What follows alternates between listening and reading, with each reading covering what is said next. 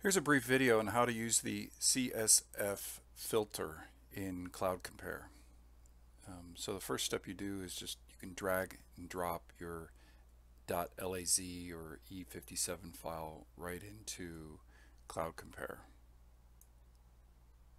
And just select Apply All and accept that scale factor. This will take a little bit to load up.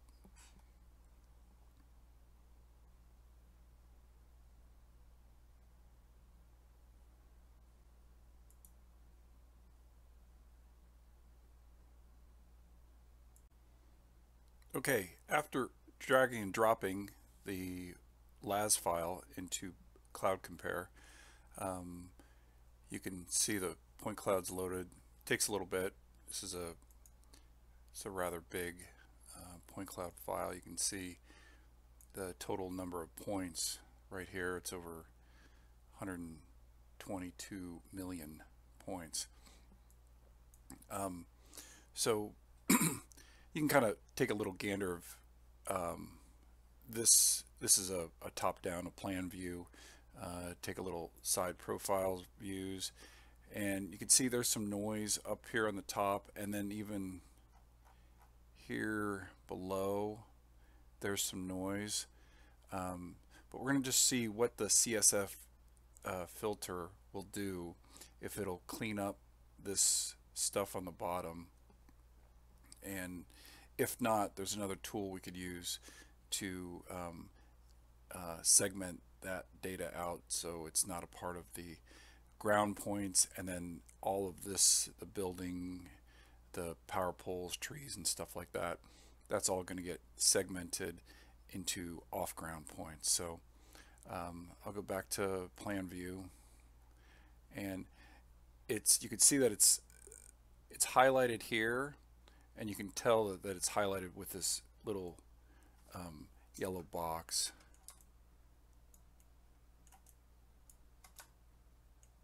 Right there around the point cloud.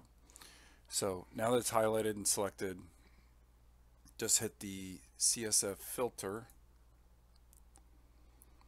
and it's a relatively flat site, so I'll accept that. And then as far as the advanced parameter settings, I'm going to just leave them at the default of 2, 500, and 0.5 for classification threshold. And then you just hit OK. And this will take a little bit.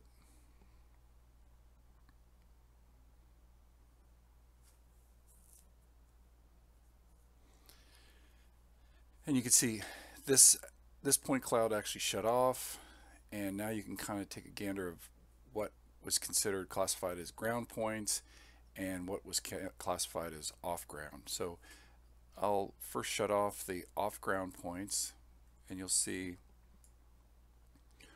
all the stuff that around the buildings, those got shut off around these storage containers. The vehicles here, those got classified as off ground. So I'm going to take a look at a profile view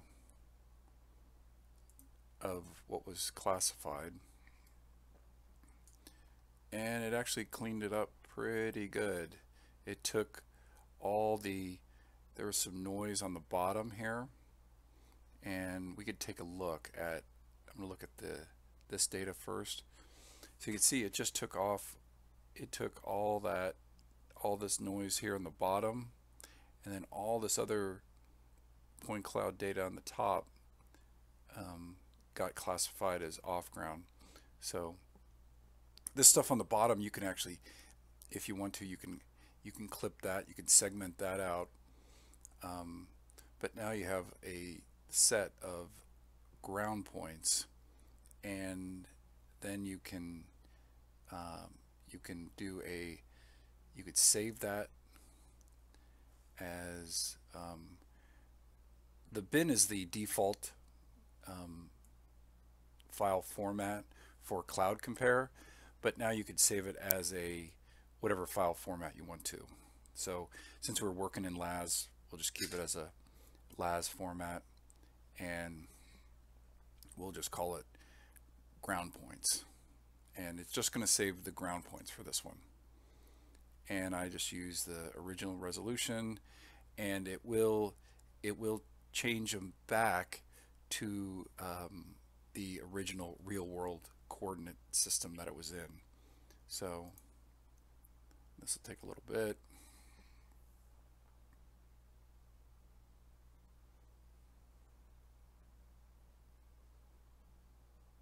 Okay, that one's done.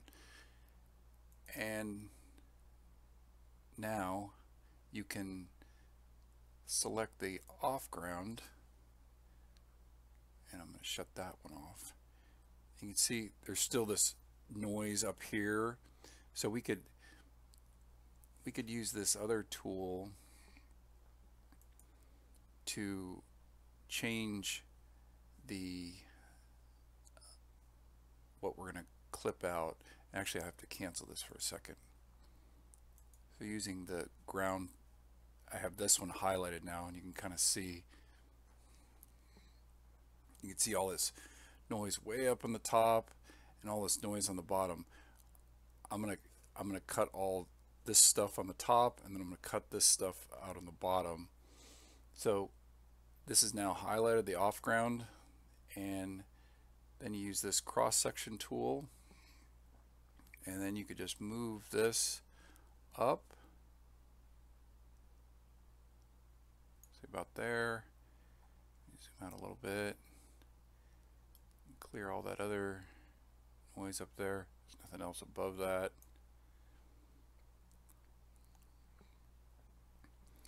And then you can export that selection as a new entity. So, and that's just going to be added.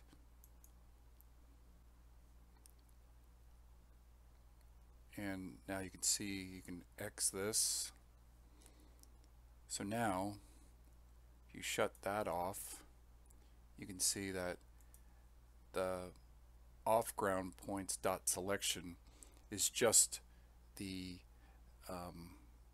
off ground points minus this noise at the top and this noise on the bottom.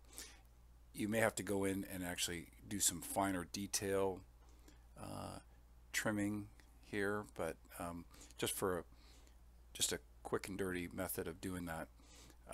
There's another tool you can use, and it's a clipping. It's actually, I think it's called the segment tool. So I'm going to shut this one off. I'm going to turn this one back on, and we're still looking at this profile view. So all these points up here, if you wanted to just do a segment, actually, no, let me cancel that. You have to first highlight that. See, it's highlighted now with the yellow box. Now that that one's highlighted, then you could hit the segment tool, and now I can just make a little window. Looks like there's a little pixel up there. There's one way over there too. Oh, I think I got them all. Let me do that again, because there's a couple pixels way up on the top here. So it's highlighted. Select the scissors, the segment tool, and just window around. And you can go outside the box too, it's okay. And you want to keep everything that is outside the box. So you want to segment out. So that's gone. And then you can just delete that selection by the garbage can. Or if you hit the check mark, it's going to make two separate point clouds. So it's going to have all of this data and below as one, and then this part here as another cloud. But that other stuff up here is just noise, so I'm going to hit the delete selection, and you can see how that cleaned that up.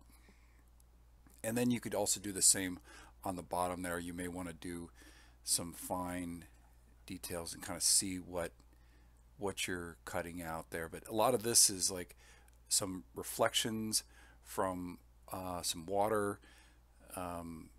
Does really strange things, and will like kind of create these points that are they're bogus points. So anyway, so that's the way to create two separate surfaces: a ground surface and a off-ground points, and then you could do an export after you've cleaned up your off-ground points. Then you could do that same process of exporting that as a .laz or .e57.